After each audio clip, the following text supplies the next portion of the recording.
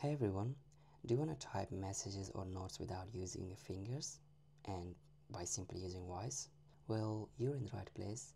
Today I'll show you how to enable and use Siri Dictation on your iPhone 16 Pro, Pro Max and Plus.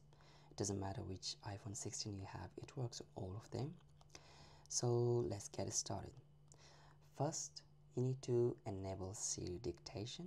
For that, go to Settings, then tap on General here, tap on Keyboard.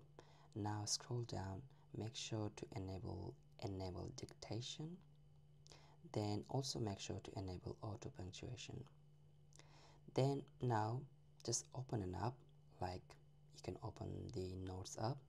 Now here you will have a microphone icon. Simply tap on it.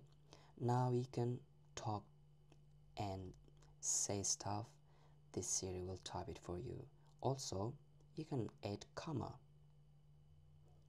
You see, you can say next paragraph. Now that's it. That's how you can use Siri on your iPhone to type messages or notes on your iPhone 16, and you can just tell them to add comma, tell them to go to next paragraph. That's it. If you want to cancel it, tap on it again and that will cancel it. That's it. Thank you for watching.